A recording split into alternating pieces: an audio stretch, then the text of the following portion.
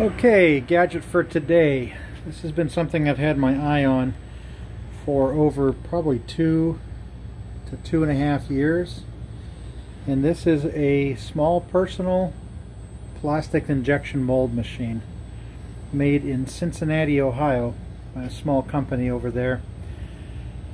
And I went to the company and viewed it a while back. I'm going to say 2020. And saw it run, and finally recently sold my house, and that released some funding to be able to support this. And the reason I have this machine is to create my own plastics enclosures for a product I'm trying to bring to market, as well as some other components for it. But basically I'm going to run a cycle here, and first off, this is the plastic that it uses, which this is polypropylene, and they give you some samples of that, and they give you a sample mold. So we are going to go ahead and just start the process. There's a basically this is a Windows tablet that runs the software, and on here I've already preheated the machine. It's going to be a bit loud here, but once we run this, it actually closes the mold here, as well as will run a large ram here, or piston, that is going to pull some of the plastic. And you can see there I've got a little bit of the plastic in there, and it tells me here that it's clamping. I believe that it's going to go in and do the injection. So that quickly, the injection doesn't take very long at all. And yeah, it makes kind of some grinding sounds and whatnot, but that's normal. It's all under computer control. And that quickly, it's now homing.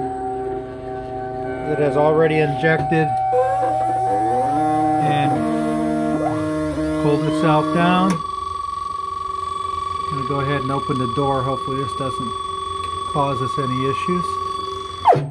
There is the part.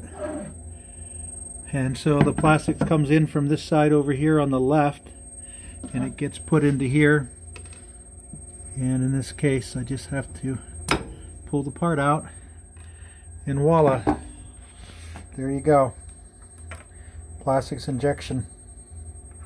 Now usually machines that do this are large and very expensive, and this one, we actually moved this down into my basement on an appliance dolly. It weighs about 250, maybe 300 pounds. And the nice thing about this is it's all automated. We can just hit run again, and in about 60 seconds we'll have another part. So this particular mold does not have ejector pins, so it's a manual process. And at the end of each cycle, I have to manually take it out. And when I go into production with the parts I'll be making, I need this machine to run on its own.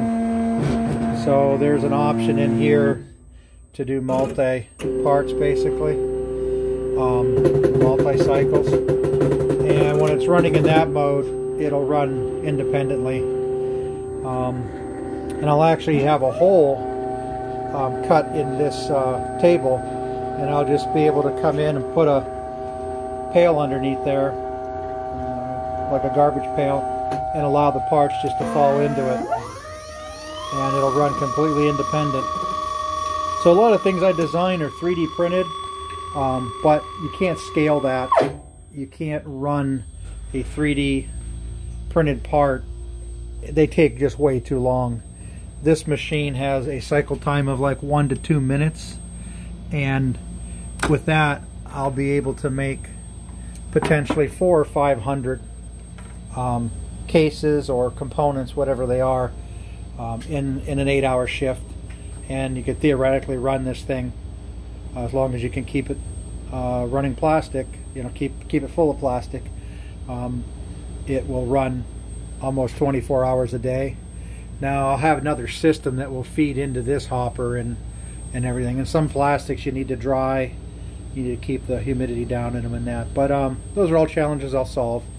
But yeah, this has been a big milestone for the product that I've been working on, coming up on 4 years now. Hopefully this year we'll be able to launch my Kickstarter. Kind of interesting, when I moved a lot of stuff from my old house to the new one, I had to move a lot of heavy equipment. I think the biggest thing was my iron worker, which was about 3,000 pounds. And when I did that, I built a battery powered hoist that I bought from Harbor Freight, and this was designed to be portable. But yesterday I ended up rigging up this little crane system. Now you can see down there I've got my battery that I run this off of. There's a remote, and the cable goes across, and it allowed me to come over here to this snatch block. And yeah, it looks a little hokey, but to lift 300 pounds, it's worked a charm.